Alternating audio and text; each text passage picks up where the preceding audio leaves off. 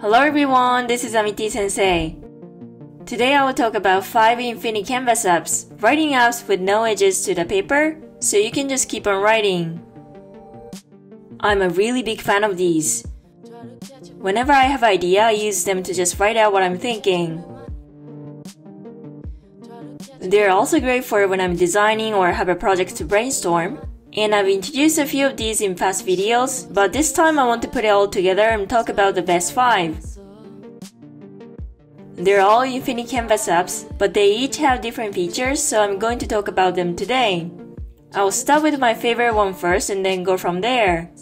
So stay tuned and watch this video until the end.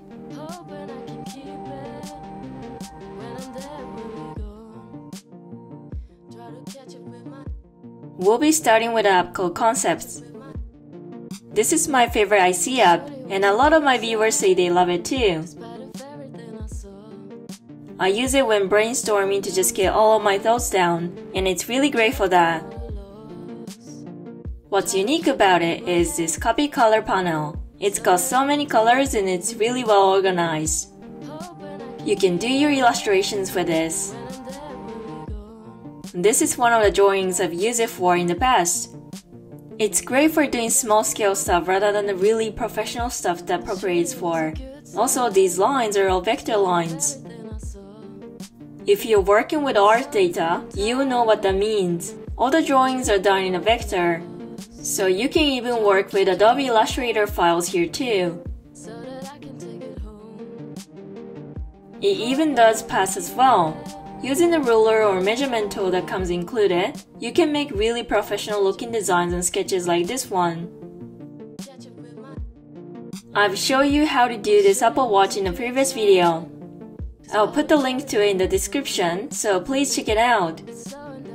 We found an image of an Apple Watch, putting it on screen and then trace it using the ruler feature. It makes it really easy to draw clean designs, and it's a great lesson for those who want to become familiar with concepts. So please give it a try if you can. So you could draw pictures, input text, paste in images, and work with paths. With Concepts, you can do so many things. This is my favorite of these apps, so if you don't have it yet, please go ahead and download. Next up is our second app, OneNote. This one is produced by Microsoft. Unlike Concepts, which has a lot of features for drawing and editing pictures, OneNote is really good for note-taking. Especially if you're a student who wants to take notes on your tablet, you should really try OneNote. You scroll either down or right from your starting point in the left-hand corner. With Concepts starting in the center, you can go in any direction, but OneNote scrolls down. I did a video about taking Japanese history notes with OneNote before. After all, history notes tend to just go on and on down the page, right? And if you're using actual pen and paper, you kind of have to stop when you hit the bottom. And then you could lose your focus and it's hard to remember what you were studying. But with OneNote, there is no end to the page, so you can just keep scrolling downward and make this long timeline. I think this makes things really easy to remember, and that's why I made a video on it. Also, for people who use Microsoft, OneNote is the way to go. It's super easy to work with other apps like Word, Excel, OneDrive, and Outlook. For example, you can paste stuff from Word, Excel, and even Outlook calendars in OneNote, and then send it in an email with one click.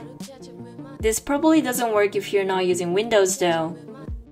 If you're stuck with Windows because of your job or something like that, it can be a good idea to use OneNote to boost your productivity.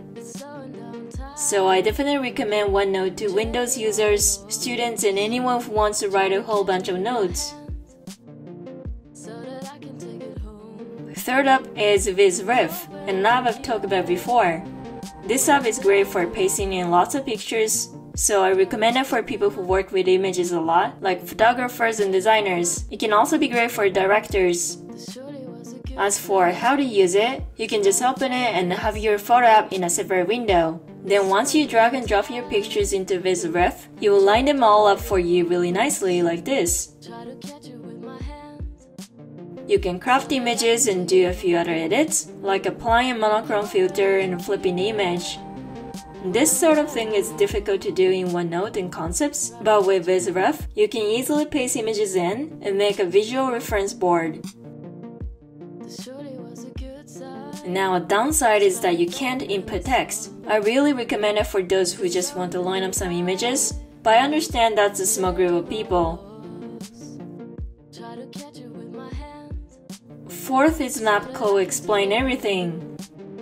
I actually haven't talked about this in a video yet, so I've been really excited to introduce it. I really recommend this app for anyone working from home. The Infinite Canvas feature here isn't all that different from the first app Concepts. You can keep on writing and pasting pictures in any direction. But what's unique here is that you can share your canvas in real time with other people and work on it together. Using Explain Everything, you get an invite link for your canvas and give it to other people. Then when they open the app, they're sent to your canvas. For example, if one person writes some letters, they will pop up on the other person's canvas. And if you move a picture, that will show up on their canvas too. Another cool thing is that you can share audio while working as well, so you don't have to open programs like Zoom or Google Meet. This app, Explain Everything, can manage everything. This app has so many amazing features that it's impossible to talk about all of them here. But another thing you can do is paste in websites. When you do that, you can look at the website inside your canvas. So you can share the website and show them what you're clicking, what to look at, and so on. If you have a member in your online meeting would Explain Everything, it really speeds things along. This app does have a monthly subscription fee of $20, which is not cheap, but if you want to work more efficiently while working from home, I recommend this app for sure. If you have any questions for this app, please leave a comment down below. I found it a bit difficult to explain everything about this app, and it will probably take a lot of time too, but if a lot of people want to see it, I think I'll make another video on it. So please let me know from the comment section down below. And now for the last app. This is Endless Paper and it's free. I haven't talked about this on YouTube yet. This app has a lot of features that set it apart from the others. The apps were generally ones that you zoom out as you write more and more, but in this app you zoom in to write more. For example, you write something and you zoom further in and write even more inside of that. This is really different and super cool. Now you might be wondering about how to use it. It's not obvious, especially because I haven't talked about it before. But don't worry about it, it's free, so just download it and play around a little bit. I think kids will really like this app too. The downside is that the brush accuracy is pretty low and it doesn't feel great to write with. But if you're really interested in the idea of zooming in to write more text, you should definitely give it a try.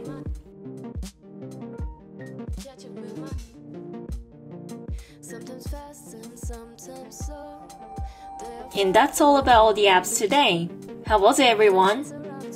To sum up, we talk about Concepts, OneNote, VizRef, Explain Everything, and Endless Paper.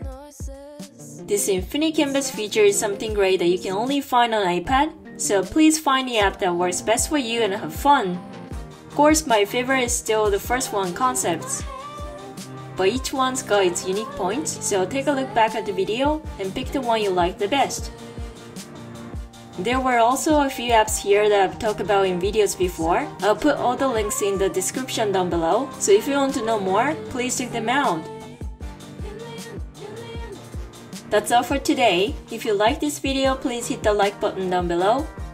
And if you haven't subscribed to my channel yet, I make videos on tips and hacks of iPad, so please do that too. Thank you for watching my video today once again, and I hope to see you in my next video. Bye bye!